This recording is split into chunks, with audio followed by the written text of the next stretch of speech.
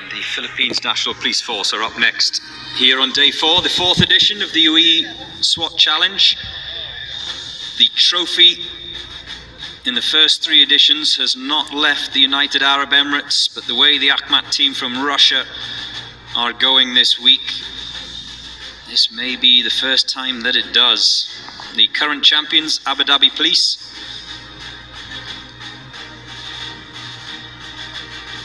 the first of which Abu Dhabi Police B team will be going out after the Philippines National Police team.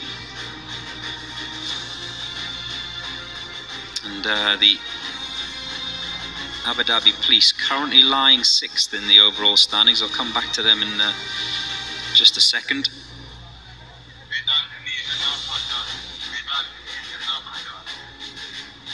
You can see there the rope bag.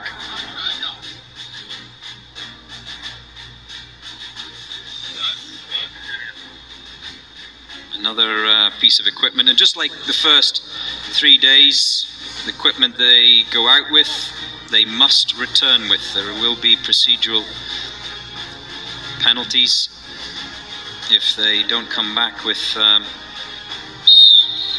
piece of kit other than the ropes, of course.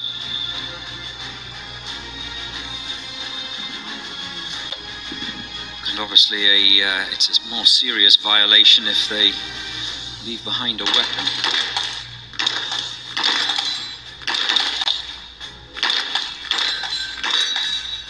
There goes the 5th and final of those short-range handgun targets as the first of the snipers comes round the corner.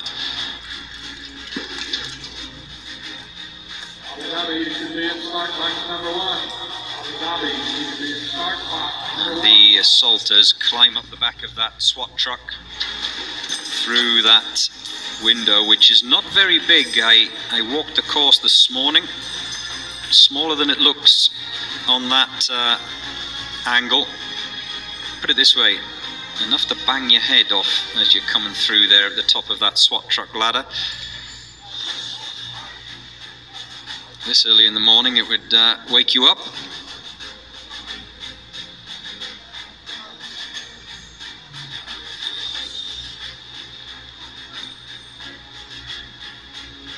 The snipers are in position for the first of their 2 range challenges.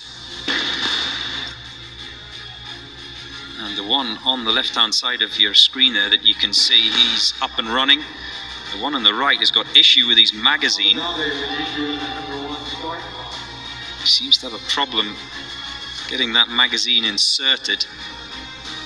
And this is becoming an issue for the Philippine police.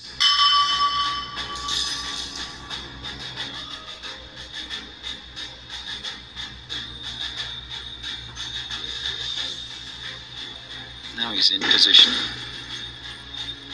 Has that well, it looks to me like he's chambering the rounds individually. I thought I saw a magazine a little bit earlier on. Maybe he's abandoned that.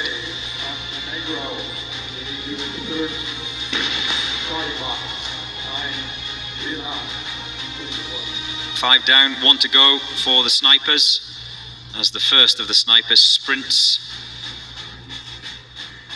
into the tower block.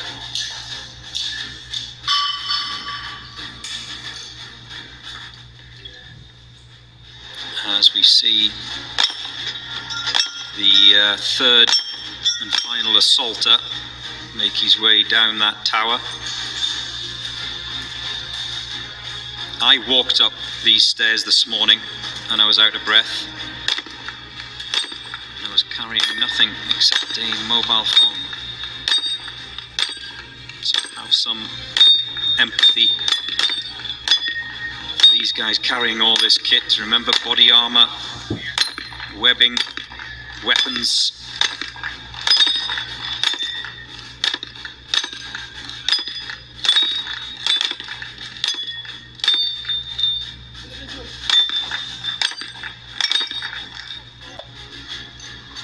Pretty quick and efficient.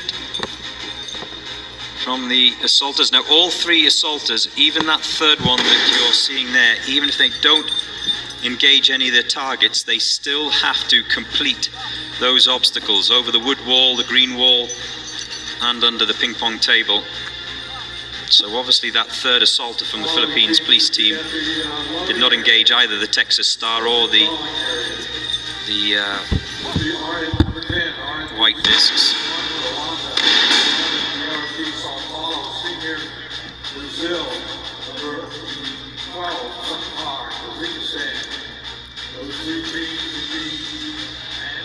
One down. That's two misses on that left-hand side. Two down.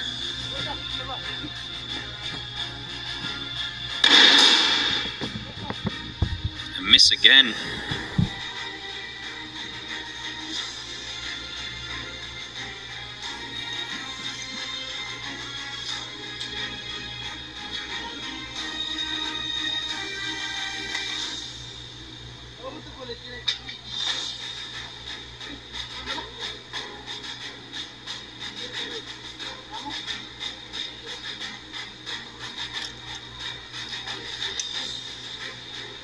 Now I think, are they going to swap? Or are they done? I think they're done. I'll just get confirmation of that rule, but I don't think the snipers are allowed to engage each other's targets. Unlike as we see in the handgun zone today, in difference to previous days where first person there or your best shooter can turn up, start having a go at that Texas wheel or at the white discs. When it comes to the snipers, they must stay on their allocated targets. Like I say, I'll try and get confirmation of that, but that's my understanding.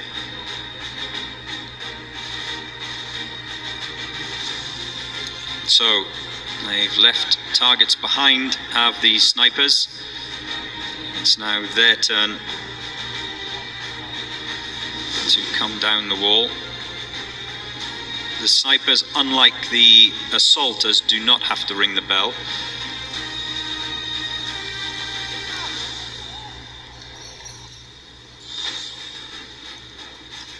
And they sprint across the finish line.